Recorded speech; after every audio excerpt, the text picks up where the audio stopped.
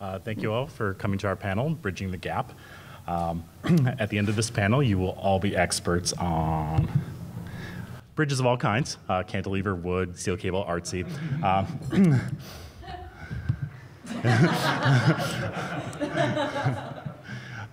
No, this panel is actually about representing middle spectrum characters that lie outside of what we traditionally see with either straight white space marine or giant flaming stereotype. It's kind of these characters that aren't well represented, that sit within the middle of the spectrum. So quick introductions. My name is Adam Rickert. I am the creative head at Salsa Studios. I'm an artist and UI designer. Hi, I'm Joe Ortega. I am the head of development for Salsa Studios and the sort of run everything business related to it. Great. So just a question for the audience. When's the last time you saw any of these in a game? Disabled character, a homeless character, someone living with HIV or AIDS, an old queer person? Hell, when's the last time you saw one of those in real life? Person of size that wasn't included as a joke, or a queer character that you even truly identified with.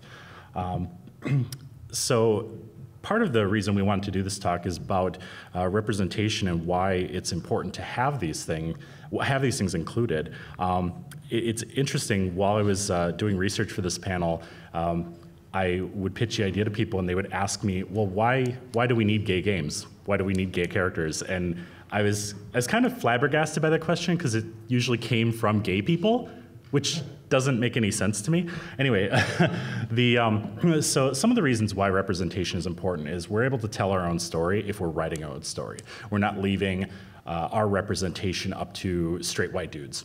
If we're actually doing our writing, doing our development, writing and making our own games, those stories are coming from us. And the only way you're going to get authentic representation is by lived experience.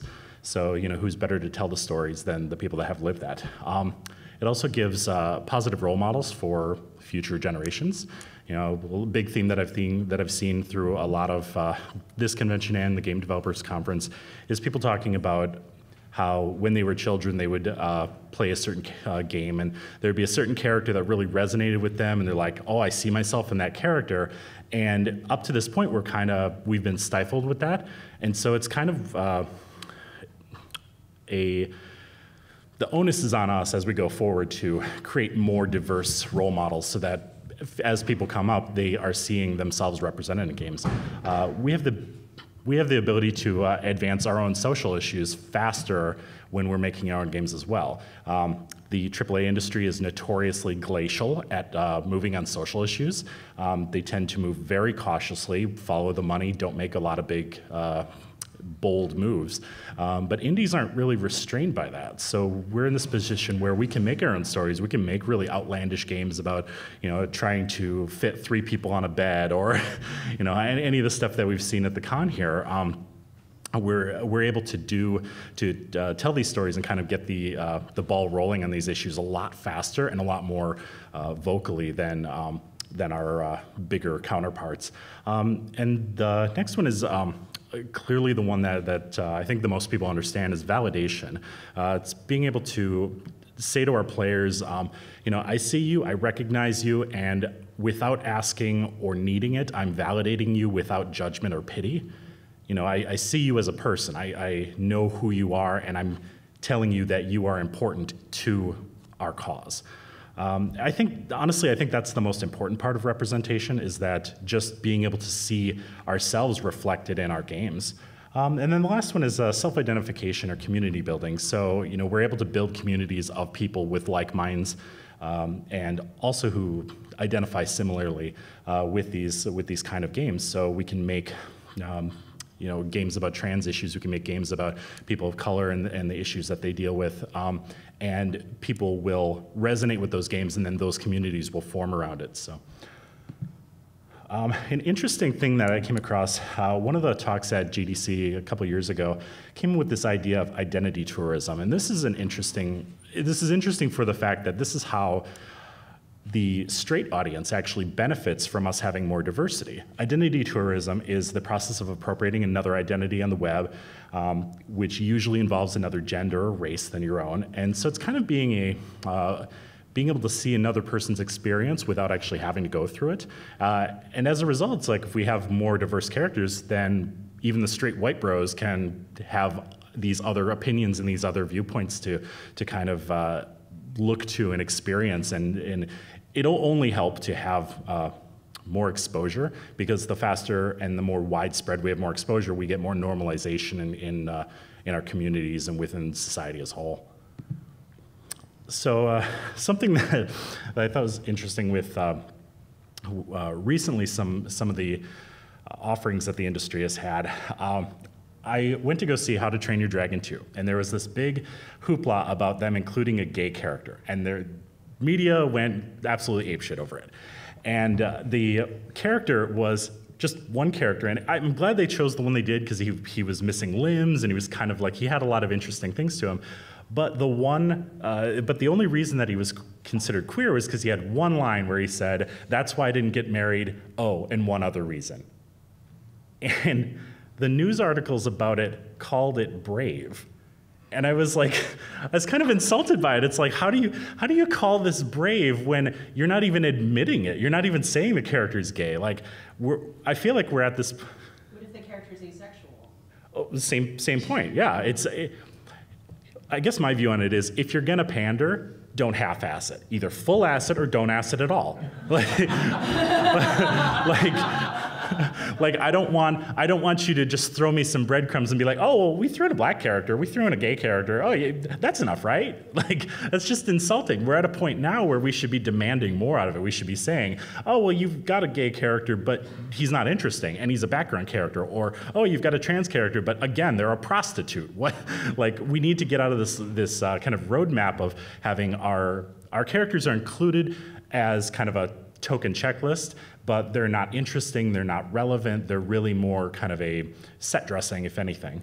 So that's one thing I thought was kind of interesting, because we're seeing a lot of this happening, where people are realizing that gay characters are kind of a necessity, but they're adding them in really small and piecemeal, and ultimately we don't get very interesting characters out of it. We get these kind of like shallow tropes, and they don't expand much on them.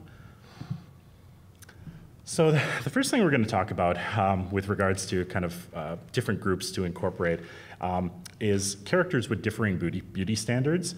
Currently, we see a lot of characters with tattoos, piercings, mostly Caucasian, and either thin or muscled, or what they consider healthy, which is a very loaded word, because it implies that if you aren't what they consider healthy, then you must be unhealthy.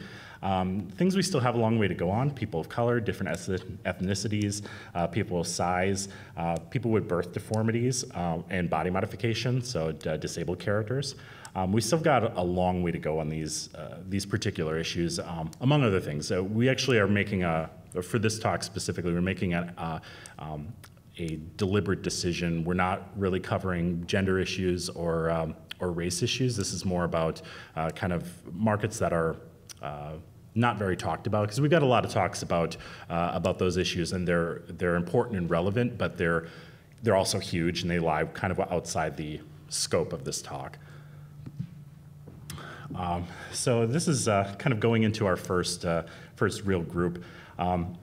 Is in the gay community specifically, we kind of run into this trap of masculine and feminine, where masculinity is kind of put on a pedestal. And even in the gay community, we find that gay men that are effeminate tend to be looked down upon.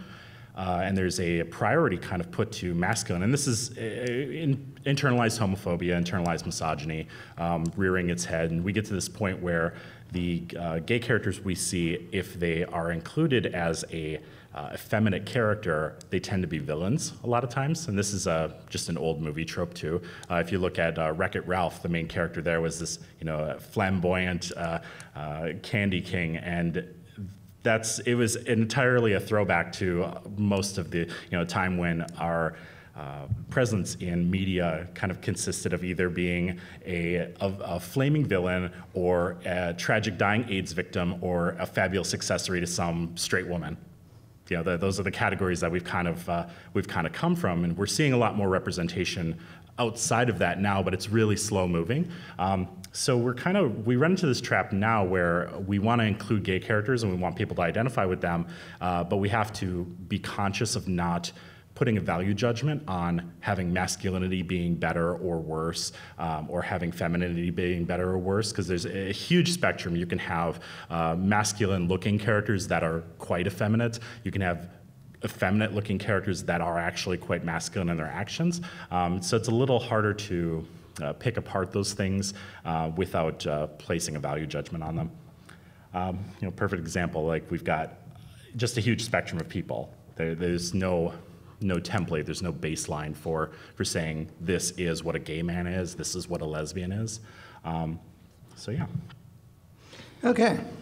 So, well, our next talk is probably the more neglected group in the discussions about how do you put gay characters into gaming by the communities of bears, otters, and others of size.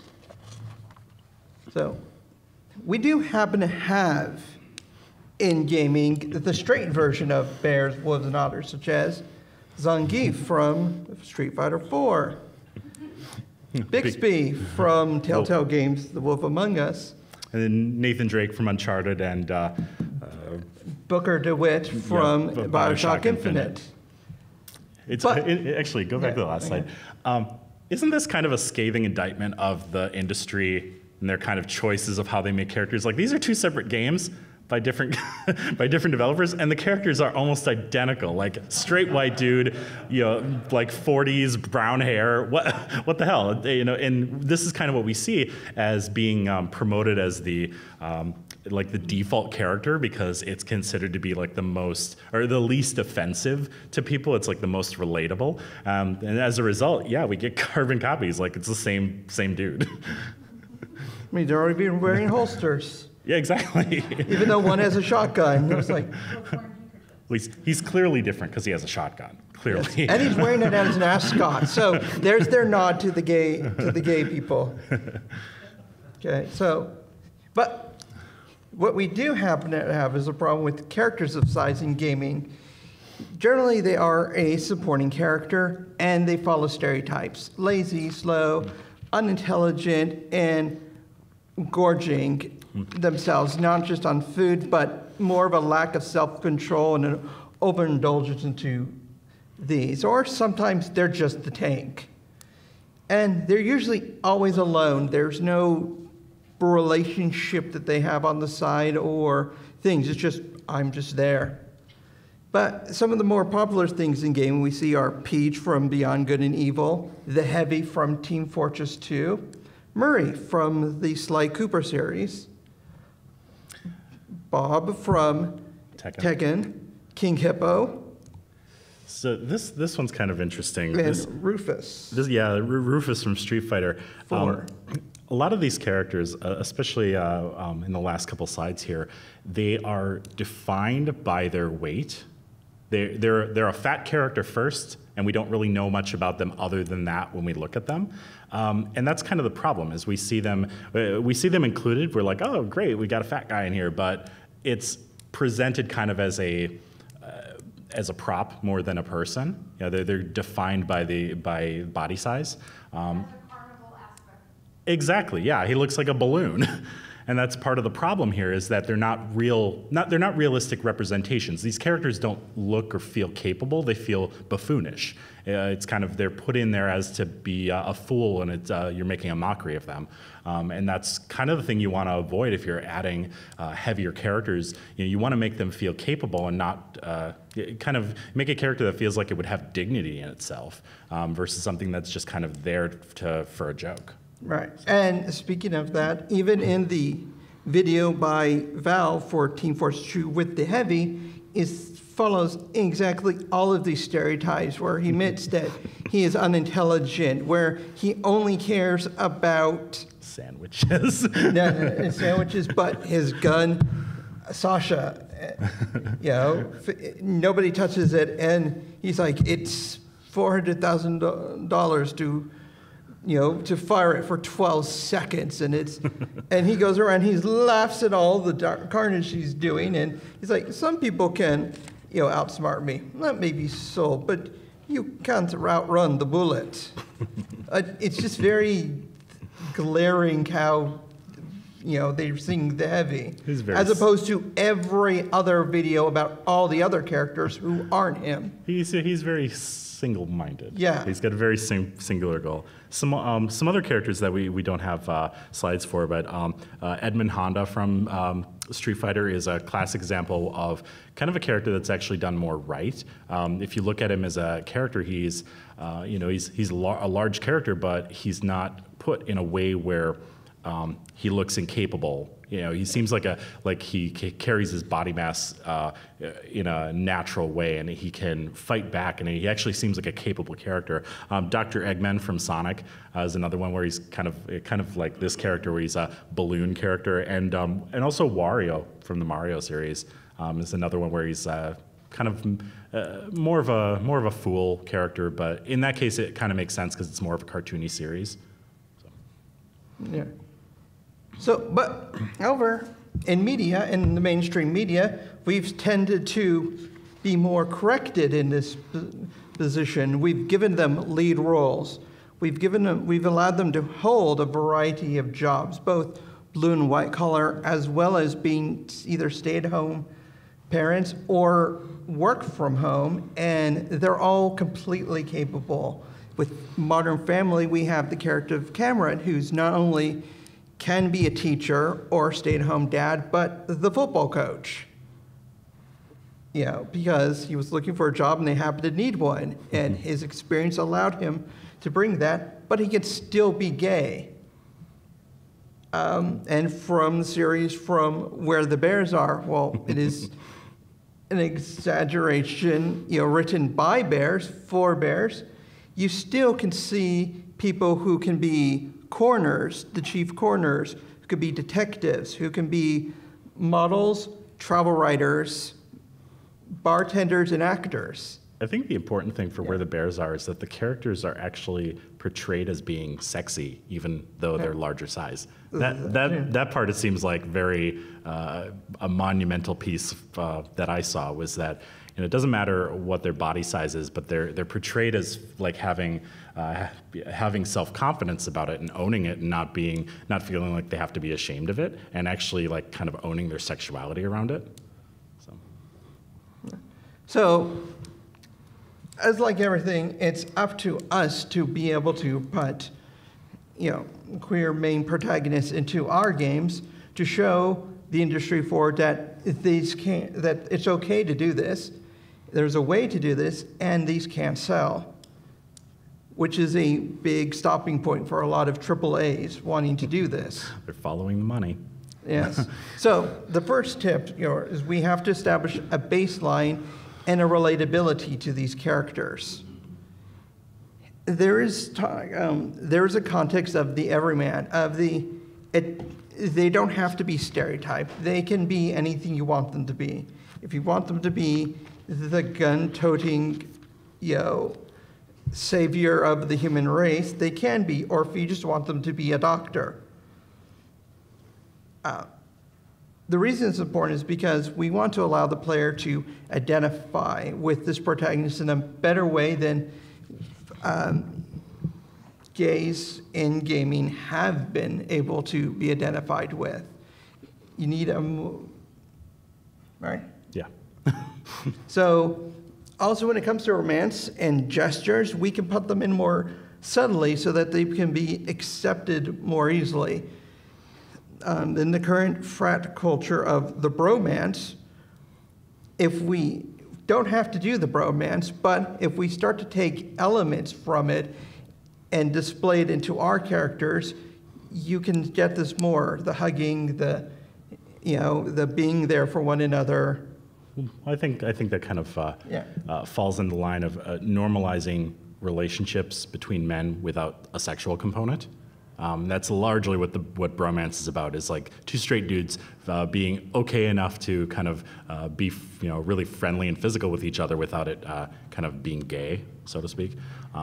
So some more tips for kind of making a relatable queer protagonist is don't define them by their sexuality.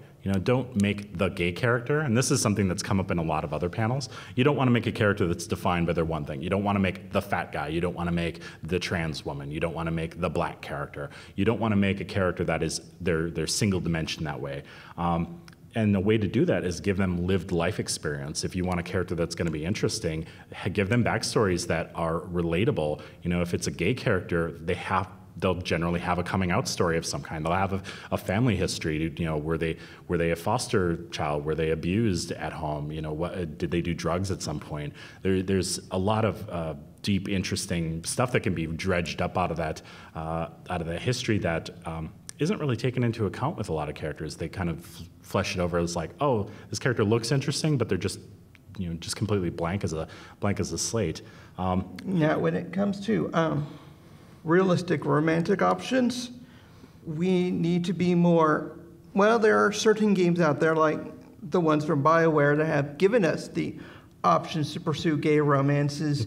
They're often limited to what you can do, such as the blue alien who can be bisexual, but I think giving props to BioWare, they've made leaps and bounds as far as like adding in gay romances. The main beef that I have with games like ones made by BioWare is that they're what I consider an avatar-based characters. So you can choose a character and you can be Shepard or you can be female Shepard, and they are, all your romance options are totally bisexual, and it doesn't matter who romances who. There's no definitive thing stating, okay, this character is just gay, this character is just straight, and they won't engage in that kind of romance. And there are exceptions to that. The BioWare, just all their games across the board have been pretty good about including kind of more and more options for it, especially with the new Dragon Age character that's just gay, which is, to me, it's really interesting that we finally hit a point where we can say, okay, well, we're giving romance options,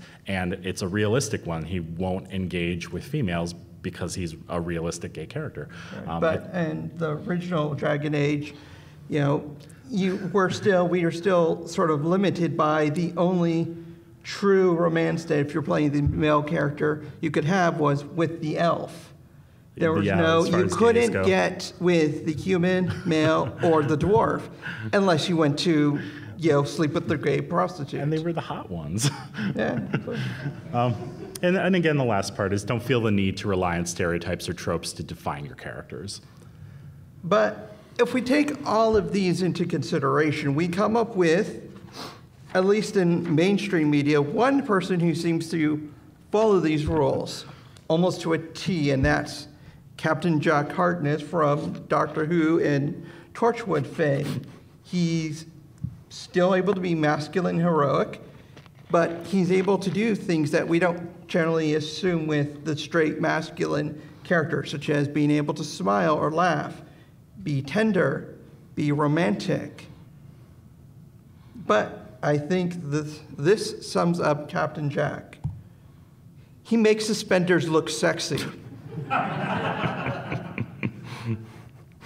An interesting thing about this character is he's not defined solely by violence.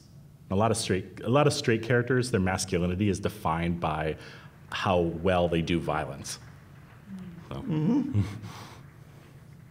Yeah, and with Tom Jack, you got to sort of get the whole package. Not only because he's not always turning to the violent solution unless it is the option that needs to be pursued. So, but an important part to all of this is we have to understand that there's a thing called audience-dependent relatability. Depending on who you're making for the audience, you're going to have to make a choice on the type of characters you're making. If you're making a game for a purely queer audience, it's okay to have the Jack character. Because, as we've seen, Jack's not always just Jack. I think this relates Yeah. to yeah. I mean, you want to figure out who your audience is, and if you're making a game that is focused on a very specific subsection of it, you can make deliberate decisions to make kind of more stereotypical characters.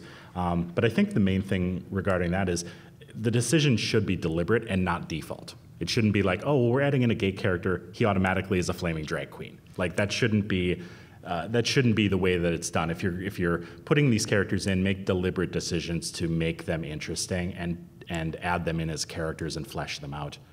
Right. Sort of in this case where we have Will, which is more fleshed out. But when we come to romance in the gay men, we have to remember that homomance is equal to heteromance.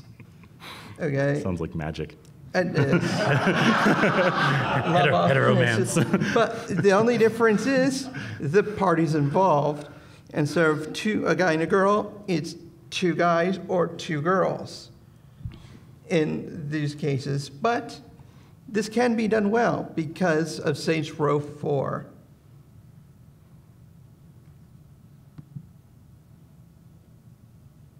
If it'll load.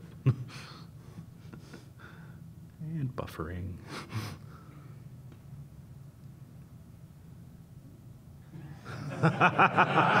Yeah, let's skip this.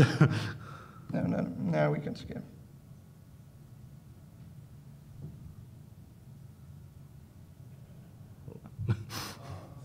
Wah, wah. Just go back up to present.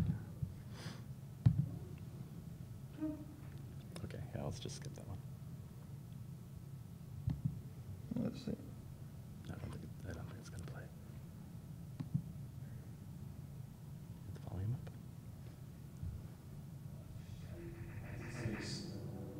For years, I thought you were dead, and I blamed myself for it.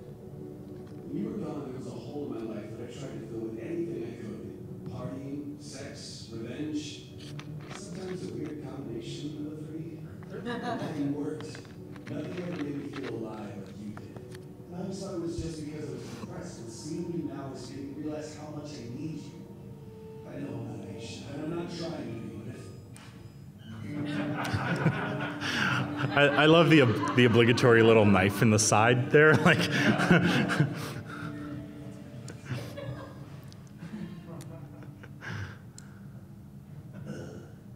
yeah, let's loosen the mystery.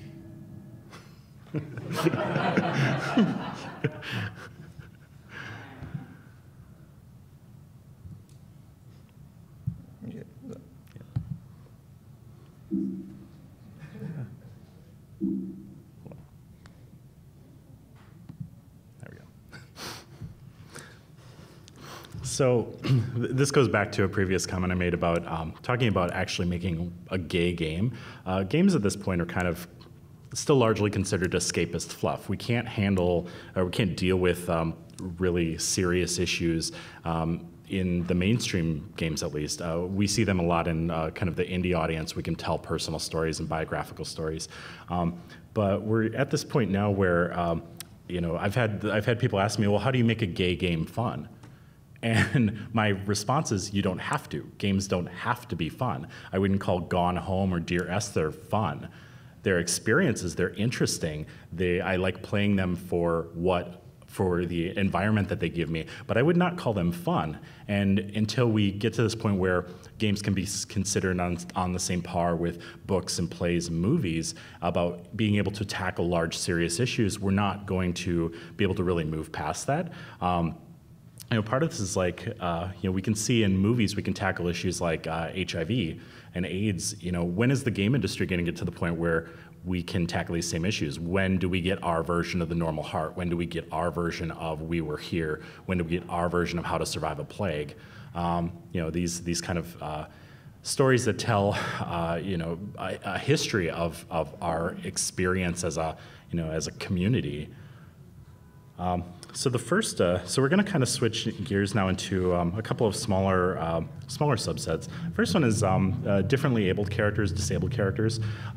Things to consider if you're making a game that includes characters that are differently abled, or if you're making a game that's about characters that are differently abled, is to focus on affordances and accessibility. So if you're making a game for people with disabilities, it's always primed to incorporate gameplay mechanics that that are afforded to them. So if you are making a game for blind people, you want to make it more audio sensitive or tactile. Just take into account who your audience is. If you're making a game about differently abled characters, you might want to work on kind of recreating the experience, like sensory changes. If you're making a game about someone who's colorblind, make your graphics reflect that, make them look colorblind. And make sure, again, that the disability isn't the defining point of what makes that character. A great example of a game that kind of is works in the sensory deprivation is a game called Deep Sea, which they've shown at GDC and a number of other places, where it's played with this modified like gas mask diving helmet thing, and it's a sensory deprivation game where all you hear is these like low booming sounds nearby. And the game is meant to be that you're a deep sea diver and you're surrounded by all these sea monsters, and you can't see them, you can only hear them.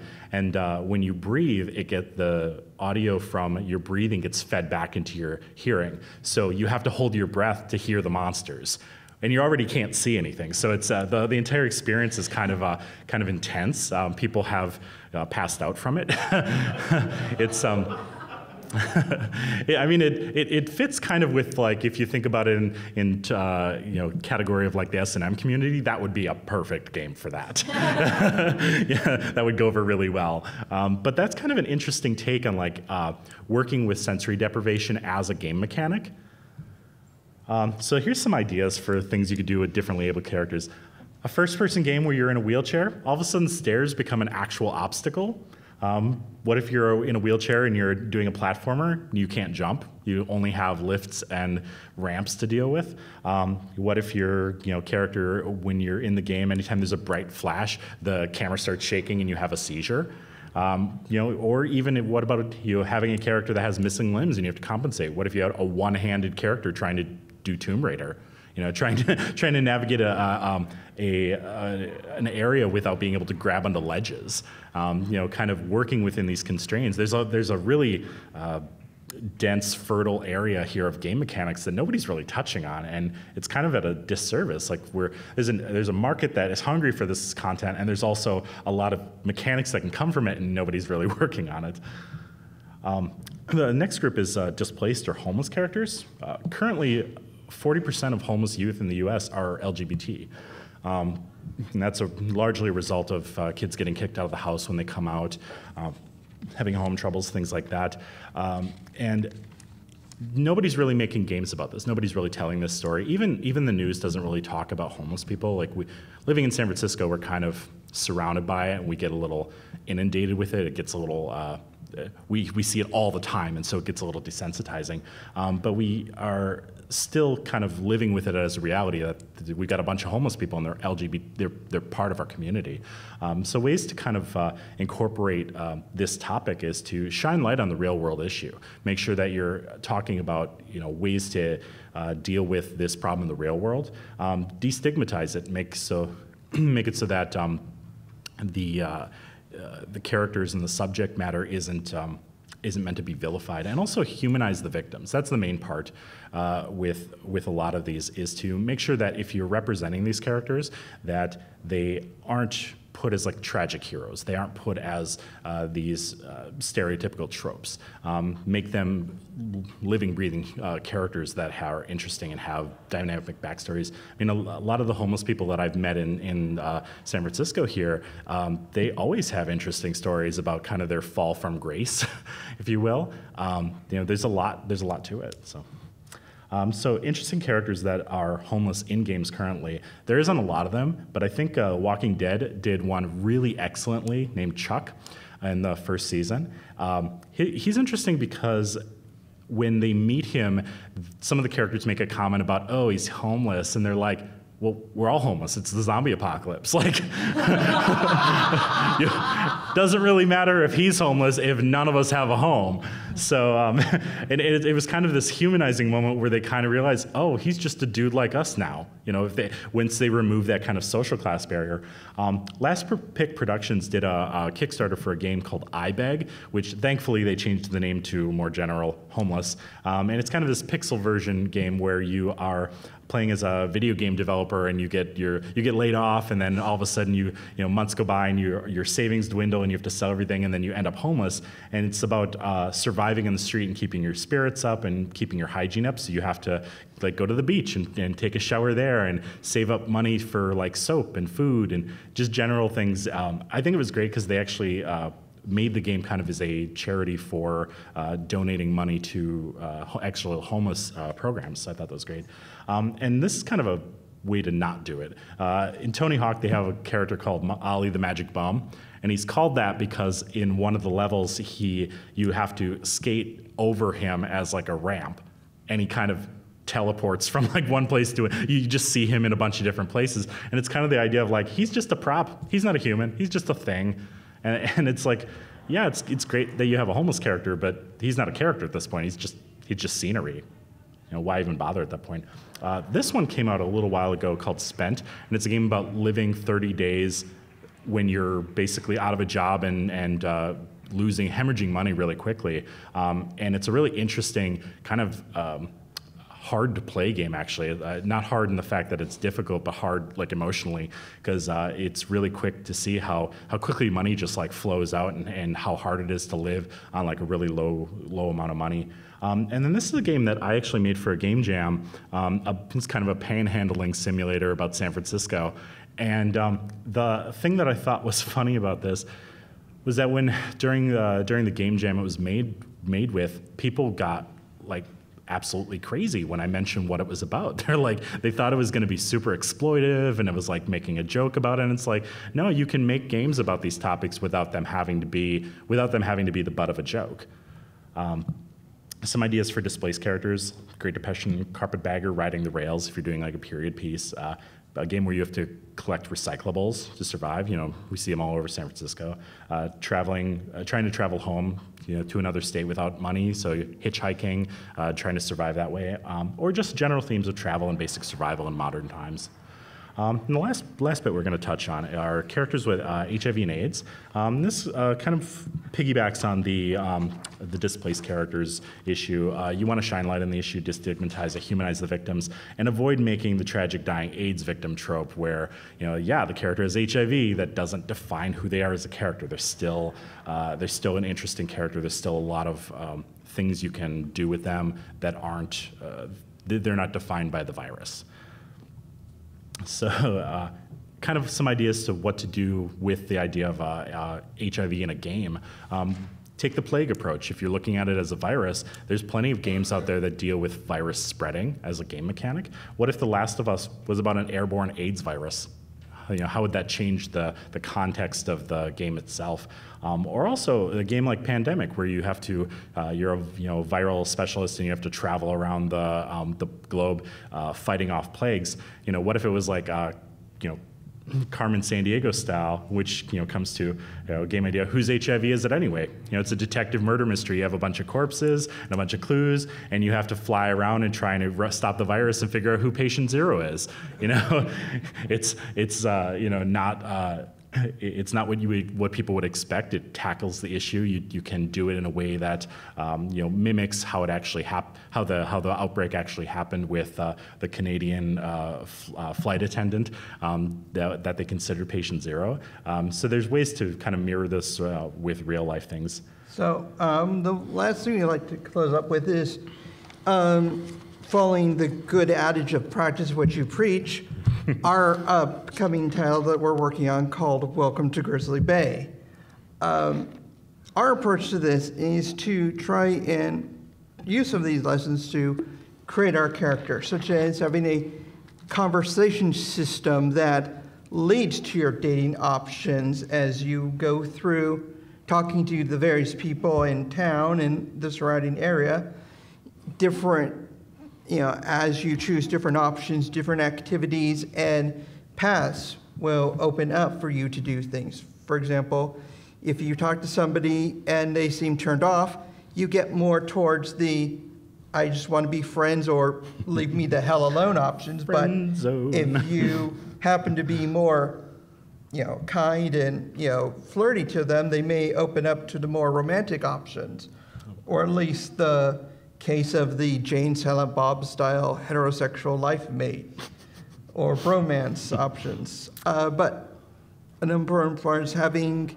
non-human, since we have a mix of both non-human and non-traditional partner setups. So we're kind of segueing Okay. the diversity issue of when with our game we didn't want to make it like, oh well, you can romance the black guy, or you can romance the white guy, or you can romance the woman. So we're taking this approach of making a lot of the romantic options being anthropomorphic animals. So it's like, oh, you can date the bear, you can date the otter, you can date the beaver, and they're just kind of being. We're still using a bit of stereotype, but we're doing it in a way where it's kind of not obvious what their gender is or what their, you really only figure that out through conversation with them. So you're not making your decisions solely on appearance.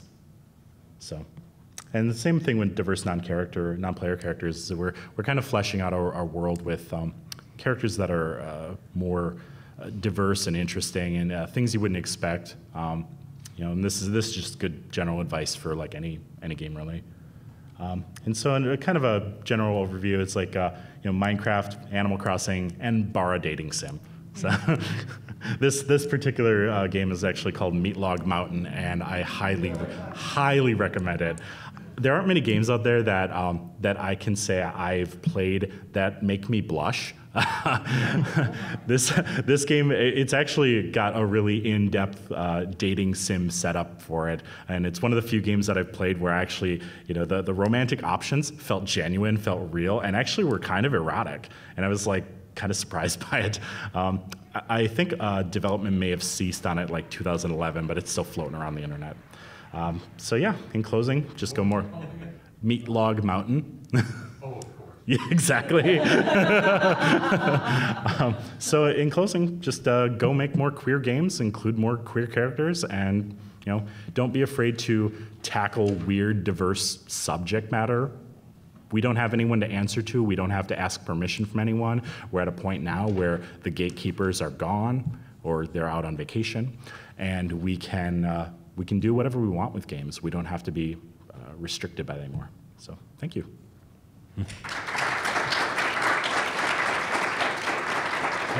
I think we've got time for questions. What would you suggest to be aware of for making queer and inclusive but kid-friendly games? Focus less on the sexuality as being a main element. Then, yeah. Since the characters are kids. Yeah, it's kind of that's kind of a touchy subject because, by and large, GLBT people are defined by sexuality. So you're crossing this gray area of like, how do we make something that's kid-friendly and also sexual? So I think the way to do that is to give them positive role models in game. If you're going to include gay characters, have like, I think Night in the Woods is a great example. They have the character Angus and I forget the other name. It's a wolf and a bear, and they're great because they're a gay couple, but it's like not. They do it in a really nonchalant way. It's like not overt. And so you just see them and they're holding hands and they're just like, they're doing couple things, but it's not put in a way where it's called out that that's different. I think that's probably the easiest way to go about doing characters in a kid's game or characters for kids, is to just keep the sex part out, but keep the romance, keep the sexuality in that regard in.